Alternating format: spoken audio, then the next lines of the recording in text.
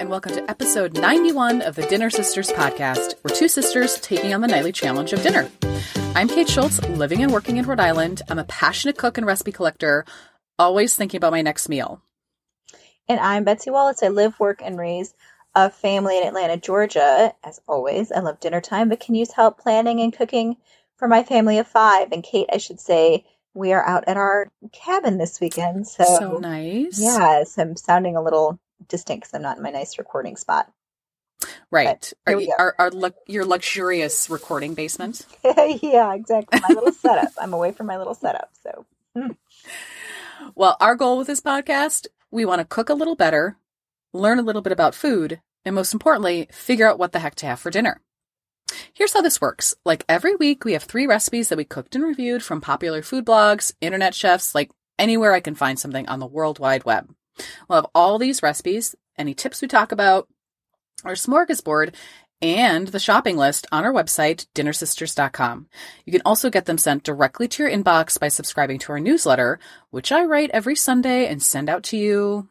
Well, like I would say 90% of it arrives on Monday morning. It depends upon what my Sunday looks like, but we send that to your inbox. You get a little preview, and you can know what's going to happen before we listen. all right, Kate. So this week's recipes were Tuscan Tortellini Skillet from the kitchen, Easy Vegan Jackfruit Tacos by It Doesn't Taste Like Chicken, and Easy Thai Red Curry with Tofu from Killing Thyme, and that's THYME. Very cute. A lot of punny blogs. Plays on words. So, Betsy, here we are the week after Thanksgiving in the United States. And, I was like, I think it might be a good one to have a little veggie-focused meals. Yeah. Just kind of reset a little bit. Plus, you and I talk all the time about having more vegetarian meals for dinner. And one way to do it is this idea of a Meatless Monday routine, which is like on Mondays, you eat vegetarian. Mm-hmm. It's a real simple way of doing it. And so I thought, let's find some recipes that can work for a weeknight dinner. You're not making anything too crazy or overly complicated. Just something you can have when you come home from work. Yeah, and I think eating a little lighter on the weeknights with some simple recipes, it's also really just helpful in December when we tend to take on some project cooking, or you're like, I want to bake these super fun cookies, and then you're exhausted and thinking, well, now I don't want to make anything for dinner. Right. So I thought these recipes were useful in that sort of keeping the balance and keeping everything together as we move through the holidays. Yeah, I agree. So the first recipe actually really fits that bill because it's, I think, the quickest of all the recipes this week. Mm-hmm. And it is Tuscan Tortellini Skillet from the kitchen. And it's just a 1-pot, 1-skillet meal, and it comes together super easily. So to make it, you just chop up a few fresh tomatoes, like any kind that you can find, and you pile it into a skillet with some olive oil, salt and pepper, and red pepper flakes if you want. You simmer until the tomatoes kind of have broken down a little bit, and then you increase the heat and add in a couple packages of frozen tortellini. And you just cook that until the tortellini are done. And then at the very end, you toss in a couple handfuls of fresh spinach and stir that in to wilt the leaves. And that's it. Like, I think it's one of the shortest recipes we've done. Obviously, this is cheese tortellini, but, if you're not doing Meatless Monday, I suppose you could do any tortellini. I serve this with a bunch of grated Parmesan cheese because I can never get enough. How did this go for you, Betsy? So I made this actually right before Maid and I left on our trip to Rome last week, which was super fun. But we were our parents came down because they were watching the other kids while we were going. And so I made this kind of as the dinner the night before we left. And I'll tell you, Mom really loved this. And, nice. She's lately, our mom has been more like, well, I don't cook using a recipe, and your dad and I just have sandwiches. I think she cooked for 4 kids for long enough and was like, that's enough. Yeah, I'm over it. I feel like, yes, I totally get and respect this, and you should do this for as long as you want. But even she was like, well, this is so easy and delicious, and I have all these, garden veggies all the time, and then she has frozen a bunch of like Swiss chard and just tomatoes and things like that. So as long as you have a bag of tortellini in your freezer, and it was great. Everyone just really liked it too. Yeah, I was actually just going to say this recipe makes me want to have that bag of tortellini in the freezer, like at all times. Like, oh, I can just make this real quick. And I think it was just, it felt more like a meal than like boiling tortellini and then using jarred pasta sauce. Yeah. Which, like, no judgment if that's where you're going with your life. Like, great. Yeah. But I felt like this felt more like a little fresher, a little more veggies in there. I actually halved this recipe. Which is perfect for James and I in terms of portions. It kind of made enough for like 2 good dinner portions and 1 lunch. Yeah. That makes sense. Yeah. You know, James loved it. And so, look, like this is not a flavor profile where you're like, wow, I've never had this before. What a discovery. What a discovery. But the method itself is like, oh, well, this is a nice weeknight meal. Holy cow. Yes. I mean, that's what we were all like, I am pleasantly surprised at how easy this was and how satisfying it feels. Yes. And, also I was thinking, Betsy, this is a recipe I would give to somebody if they had never cooked before for themselves and was like, what's a great dinner recipe for me that has some vegetables in it, a little on the healthier side? Yeah. Because it's like, you can't really screw it up. Yeah. So love it. There you go. I think one thing I'll note is that my tomatoes weren't super juicy because it's like definitely off season. Yeah. So I added a little bit of water because I just wanted to make sure the tortellini steamed. Just like, I don't know, ended up being like a couple tablespoons. And that just made it a little saucier, which is fine. So if you find you're like, I don't know how my tortellini are going to cook in the lack of sauce. Oh, yeah. That might be something to think about. Yeah. So yeah, this is my rating of 4 out of 5. I'm also 4 out of 5 on this. I mean, great. Loved it. Okay, so next, Kate, we have actually a recipe that a lot of people have asked me if we're going to try on the podcast, which is easy vegan jackfruit tacos. People have been telling me about these jackfruit tacos. This recipe is by It Doesn't Taste Like Chicken. So I have too, Betsy. I've definitely heard of jackfruit tacos, like on the blogs and all the vegetarian sites. So I thought this would be a great recipe. And just like as a little primer, if you haven't heard of jackfruit before, it's a really common fruit that grows. It's like a tree fruit. It grows mainly in like southern India, Borneo, Malaysia, and other subtropical countries. It's like a pretty big thing, right? It's like, think like an extra large spaghetti squash is the shape of it. And it's like nubbly on it. You cut it and it's fruit that you can eat ripe and sweet or like kind of green, underripe, and then like for savory things like curries. It's like a simplification, but I think you get the idea. So vegans in the US and other Western countries have been kind of using the unripe fruit as a meat substitute lately, probably because they saw all the curries that people make with the fruit in many Southeast Asian cultures, right? So this is kind of like a way of like using this food that I think a lot of people have been eating for a while in a different way. So that is your food lesson for this episode. But for this recipe, we used a canned and brined unripe jackfruit. I think you used a little different one, but that's kind of what you get in the States. I don't think maybe people in the real far South can grow jackfruit, but you need a very warm climate. Anyway, to make the tacos, you slice up the fruit so it kind of like shreds. My jackfruit kind of came in the can. It was already pre-sliced, but you're like double slicing it. Then you just heat some oil in a skillet, add some onions and garlic, cook until the onions are translucent. The garlic smells good. Then you add in the jackfruit, a little bit of vegetable broth, and then taco spices, cumin, chili powder, and smoked paprika. Then you just simmer it until the liquid is about halfway absorbed. And then the fun part, which is you can take a potato masher to the jackfruit. So jackfruit kind of like has a structure that when you mash it all up, it looks like it shreds. So you get kind of that like shredded chicken texture or shredded pork texture. If that makes sense. It's, you just simmer it for a bit longer after you do that. And then you make some tacos. And she suggests pickled red onions, avocado, things like that. How did this go, Betsy? All right. So I think I could probably find different varieties of jackfruit at like various places in Atlanta, but since I was at Publix and we were making this on a week I was a little bit busy, I thought, well, I'm just going to get whatever jackfruit they have there. Yeah. Interestingly, they had 2 pre-marinated jackfruit situations. Oh. So you could get Tex-Mex flavored or you could get like more of a curry flavored one. Oh. And they came in this little package that looked I mean, almost kind of like, I don't know, like a tofu package, not really, but it was Oh. pre-shredded too. So Oh. yeah. So it was fine. So I actually did not have to I didn't want to add all this other, because I was like, well, this is what we're doing here is Got adding the it. flavoring. So what they said is to heat it up in the skillet, which I did. And then I put it in the tacos and use the avocados and things like that I had. I thought it was fine because I had it in that little package. I just kind of made it for myself. I don't, had Right. it for lunch. It was like over $6 for like a 10-ounce portion of this jackfruit pre-marinated, which isn't a lot. I mean, I think it was like $6.59 or something like that.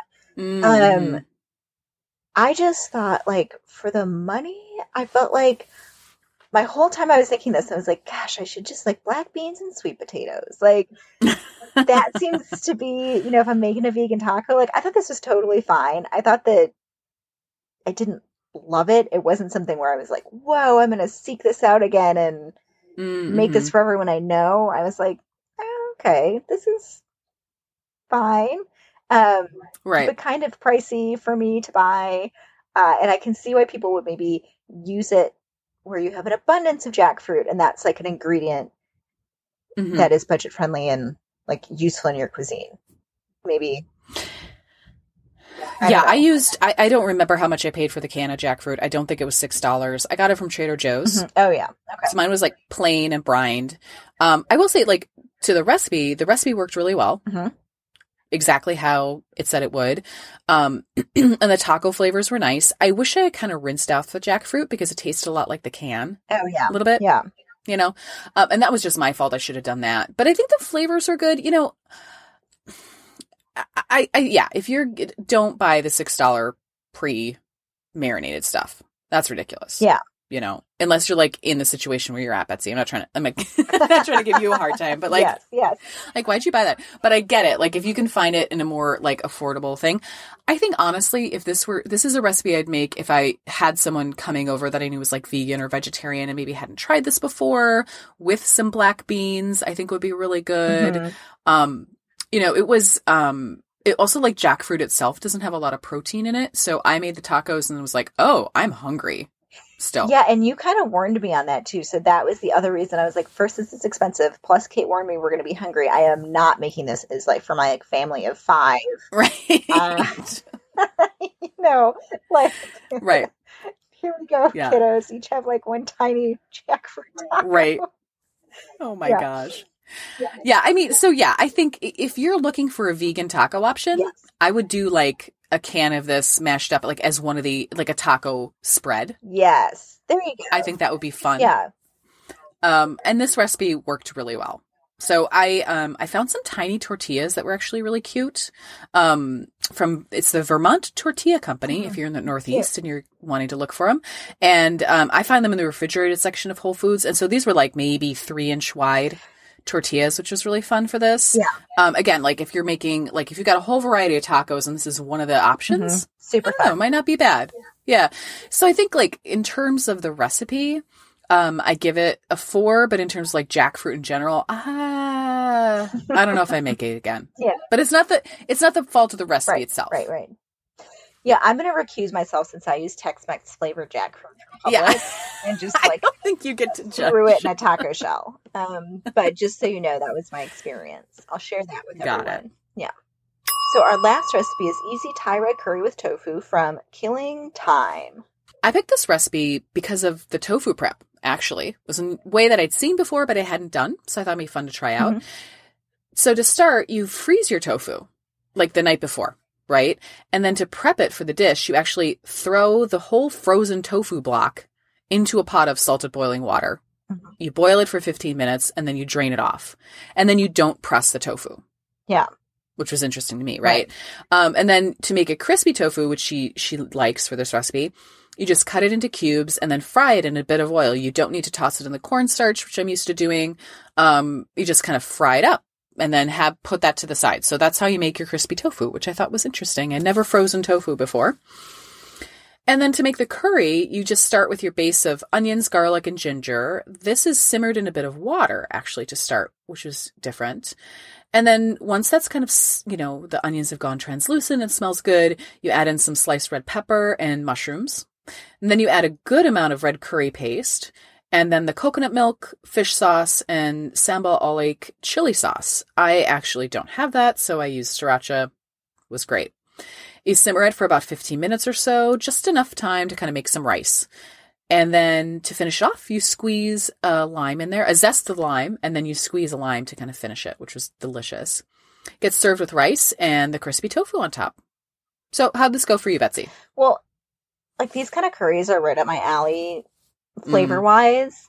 And I'm definitely, this winter, I'm thinking more of these quick curries and more soups. Because I like both of them. Every time we make one of these, I'm like, oh yes, this is delicious. This is what I want to be eating on a weeknight, which is right. Good. I also, I left the chili sauce totally out so that I added some sriracha at the end on mine, just to top it. That makes sense. To make it family friendly. And my kids will kind of eat this like a curry tofu with a little veg and the coconut milk. I'm not sure I tasted a huge difference in the tofu with the tofu prep, Kate. We've done so many different types of tofu prep kind of on this podcast. We've experimented, I feel like, a fair amount with this. And I'm not sure, looking back, I would be like, oh, yes, this one was when I really shined or something like, I mean, they're all kind of like, I feel like we all kind of end up in the same place in the end. I don't know. Which is delicious. And I mean, I think it all tastes good, but I'm not sure I would go through the freezing and then. Yeah, I think this is like, if you hate pressing tofu, that like annoys you. Because like there's always something in the kitchen that like annoys people for no apparent reason, right? I don't mind pressing the tofu. There are other things I hate doing that I always try to find another way to do it. If like the idea of just like pulling the frozen tofu out of the freezer and popping in boiling water and not having to worry about pressing sounds appealing to you, definitely do it. Yeah. Okay. Yeah. You know what I mean? I think it was like as good as pressed tofu. Yes. For me. It was a little bit of a different texture. It was a little more open, but it definitely got the moisture out. It made it chewy, which was good. But, I'm not so much a tofu connoisseur that I could be like, where I'm like really get into the differences. And I agree with you, Betsy. I love these kinds of curries. I love the idea of adding extra vegetables. You did that, right? You added something other than red pepper? So, yes, I added some extra veggies in here because I've been doing the Misfit Market veggie delivery, and we're going to talk about a smorgasbord, so I won't go into it now. But she does say on the top of this recipe, this is flexible. And I think it really would be, and I think I will use this recipe again. I mean, I definitely will. Yeah. What did you end up adding? I had 2 summer squash. So I added. Oh, nice. Yeah, with the peppers, I had different, like I said, some green peppers, some red peppers, the mushrooms, and then some summer squash, and then the tofu. Nice. Yeah. So here's where I reveal my truth, right? You did the jackfruit. Yeah. James actually really hates tofu. Oh, that's funny. And so, but I was like cooking dinner. We didn't have like anything in the fridge for him to like nosh on for lunches. And I was like, oh, we've got these extra chicken thighs. So I made the curry, took a little bit out for the tofu piece and take pictures and things. And then I put chicken in it. Oh, that's so funny. So for like a Meatless Monday, I was a total fail, but it was delicious with the chicken. So if y'all have some like, extra chicken from a rotisserie chicken or something, like this is the place to do that. Like I said, this was just really nice and it was good with the rice. It was a delicious weeknight meal. I agree. I think I would sub other veggies in. Yeah. If you have other things that you like. And, I'm not sure how to rate this recipe because I think it went really well. So this is like a 4 out of 5 for me. But I'm not sure I would do the tofu the same way again. But it's not the fault of the recipe. I'm just like, not my thing. But if you don't like pressing tofu and you just wanted this, you like the idea of just like throwing something into a pot of boiling water. Yeah. This might be for you. Maybe this is your jam.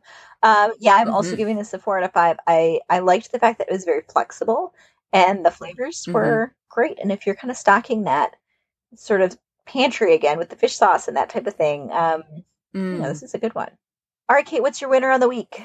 So I was pretty torn, but I ultimately think the red curry won my heart. Yeah. It was very good. I'm going with the tortellini because it was such a crowd pleaser when I served it. Yeah. Nice. Yeah. If any of these recipes sound good to you, make sure to check out our show notes and grocery list at dinnersisters.com. There you'll find links to all the recipes, any tips or techniques we discussed, everything we talked about. If you'd like to chat more with us, please ask to join our Dinner Sisters Facebook. We love meeting new people through that group. It's so fun. And you can find us on Facebook at Dinner Sisters Podcast. We're also that on Instagram, by the way. Yeah. All right, Kate, before we head to the smorgasbord, we're taking a break. Okay, so for the smorgasbord this week, we're going to talk a little bit about our favorite vegetarian sites, vegetables, all things kind of... An offer from a partner podcast. Yeah. I mean, we got a lot. It's like truly a smorgasbord today. So true.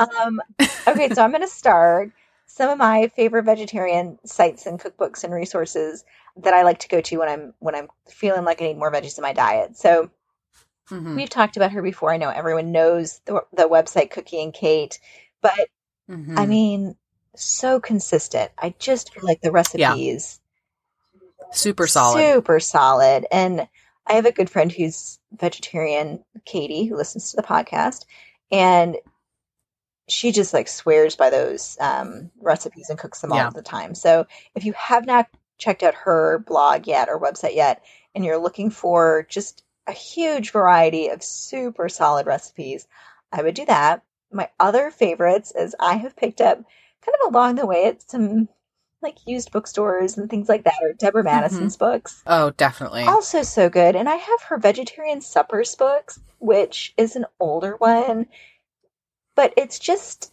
every time I flip through it, I think it's just recipes for like some broccoli rabe on toast, and then she's got some wine pairings, and it just makes you realize how simple dinner can be with like some vegetables, some cheese, some bread, a little bit of wine, and she really makes it unfussy and uncomplicated in a way that always inspires me to cook more vegetarian food. And I just like her writing. So I have those. Do you want to talk about your favorite sites? Yeah, so I think I had one favorite site that I wanted to bring up, which is the Almond Eater, and we've actually used her recipes a couple times on the podcast. She's not completely vegetarian, but she's definitely very vegetarian, kind of vegan oriented. So there are some like meat like fish and a few meat recipes on there, but a lot of vegan recipes, a lot of vegetarian recipes, not complicated, not a lot with like specialty vegan items. Yeah. Which I feel like sometimes if you don't have a vegan kitchen, you're kind of like, oh man, like to go buy 12 pounds of cashews now. And where's the nutritional yeast? So I really like her site, and it's very clean, easy to read, which sometimes, is not the case. So if you want to check the Almond Eater out, that's a good one for you. And the other one I wanted to recommend is a vegan cookbook that I really like because it's fun. Her recipes are clear and interesting, and I did a cookbook club with it a couple years ago.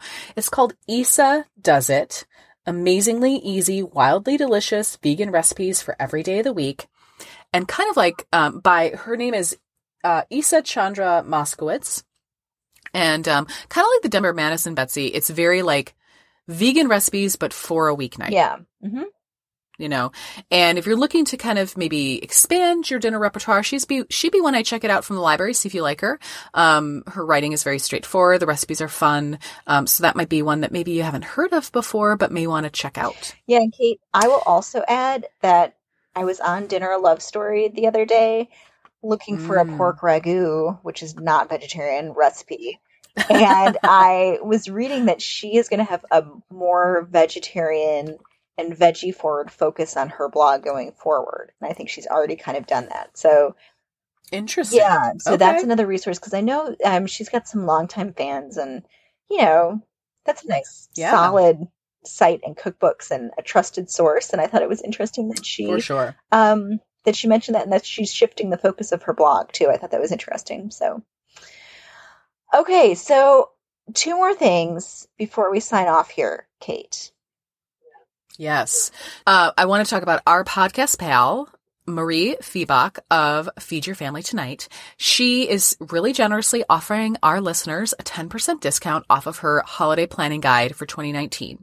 So if you go to her website, feedyourfamilytonight.com, you can go on there, go into her shop, find her holiday guide. And Marie is like, she's the organized person I wish I was. Yes. And so practical too, because she's like, yes, she's doing it. She's working and she's got kids and she's just knows the reality of being the cook in this situation. That is really true, right? I think sometimes you look at these meal planning things and you're like, that's cool, but I have like things to do. Yes. So she takes, pieces into consideration that I think are really interesting. So if that sounds good to you, you can go to her website, feedyourfamilytonight.com. She's offering Dinner Sisters listeners a little discount of 10%, which is very generous of her. And when you're in the shop and you just you're checking out, use the code SISTERS and you got the discount. So yeah, we're kind of fun to have a little affiliate relationship with her and point people to a good resource. Yeah, Kate, I love that she put this together too, because there are people like me who just don't want to think about this stuff. I know. She gave us a sneak peek of it, and I might be working through that today, actually. To get myself organized, because it's really comprehensive. It's a good resource. So I'd encourage you guys to check it out. But Betsy, speaking of resources, you've been getting these boxes of veggie fun. Yes. So a couple weeks ago, Dorothy in the Facebook group had mentioned that she's been starting to get Misfits Market boxes. They're out of Philadelphia. They kind of source vegetables that maybe wouldn't otherwise find a home. I don't like extras from farmers markets and things that aren't going on the grocery store shelves and stuff like that. And then they will send them out to you. So I tried it out. I'm getting family of 5 who cooks a lot package. Okay. So I get a box every week. I might go to every other week, kind of feeling it out. It's about $35 plus $5 shipping. So the whole thing costs about $40. And it is a good amount of produce in there. I did a little box opening on Instagram Live maybe 2 weeks ago, and I'll do another one of those, and I'll put a picture on the Facebook group of how much was in there. But it was like, squash and peppers and potatoes and fruit and onions and just parsley. There's herbs and a whole bunch of stuff. And it's really been helping me cook. Just like with that curry we were talking about, I was like, I've got those squash. I should use them. Let me just throw them in here, which has really been challenging me to just add more veg into everything we're making, which has been really great. And I will also say they sent, each time I've gotten a box, which is 3 times now, it usually comes with 2 little packages of cherry tomatoes or grape tomatoes. And which is good, but I'm kind of like, I don't know if I love tomatoes this time of year. They're never like great. They're fine, but they're, but in the Food of the Italian South cookbook by Katie Parla, who I interviewed, and we're going to have a little episode with her coming up here, there is a recipe for marinated vegetables. So I slow cooked those in the oven, put them in with some olive oil, and used her recipes to kind of like do some marinated vegetables in my fridge now. So it's also delicious. Yeah, I feel like it's taking a little bit of the because I didn't have to go grocery shopping and spend an hour buying these vegetables. Yeah, I felt more inspired to just like do that. So there you go. Well, that's fun. Yeah. Love that. And I was just just goes to show that our listeners are amazing and have such great suggestions. And join our Facebook group, and you'll learn all these secrets, not necessarily from us, but from everybody else who's just like got this wealth of knowledge. I think it's so amazing. So, all right, Kate, coming up next week, we have savory pies. What an inspired episode. I know. I mean, who doesn't like a pie? And B, let's make pie for dinner. Yeah. That's essentially I love it. Right? I love it. Yes. So I'm really looking forward to this. James is very much looking forward to this week. I'll tell you that much. Yeah. He was like, it's pie week. I was like, yes. You're like, happy holidays. Here we go. Right. Yes.